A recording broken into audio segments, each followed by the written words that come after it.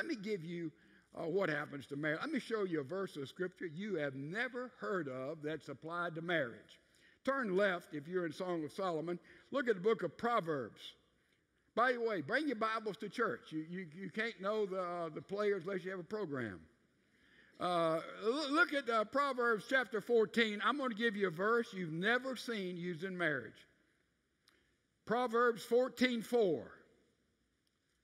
Where no oxen are, the manger is clean, but much revenue comes by the strength of the ox.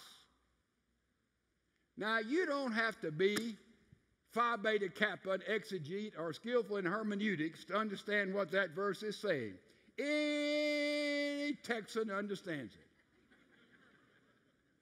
If you have an ox in the manger, in the stable, in the corral, in the stall, you're going to have poo.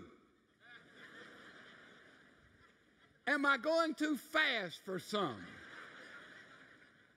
Paul called it dung. Now, but you've got to decide if you have an ox, says the book of Proverbs, and you're going to have poo, but you have an ox, you automatically have poo, but there is a profit there. Did you see it? There's a reward there. There's a result of having an ox because you can harvest, you can build things, you can grow things. See the difference there? So with the ox goes poo.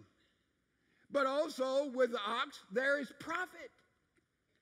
And that's the way it is with marriage. Somebody said, you know, I didn't know we'd have this poo in our marriage. You know, I thought that the birds would wake us up in the morning and the rabbits would clean house and the chipmunks would cook breakfast and the squirrels would wash the dishes. I mean, my goodness. And in my marriage, we have some poo. Now, that's part of it. And a lot of people, when poo comes and it just stacks up, and sometimes you have a sick ox, you've got more poo than you need, and you don't know what to do with it, we give up. I married the wrong one. This isn't the way it's supposed to be. Let me tell you something. Marriage has joy and fulfillment and meaning in it. And there's going to be times that some things get rather sticky and stinky and unseemly. That's a part of it. And it's how we relate to this.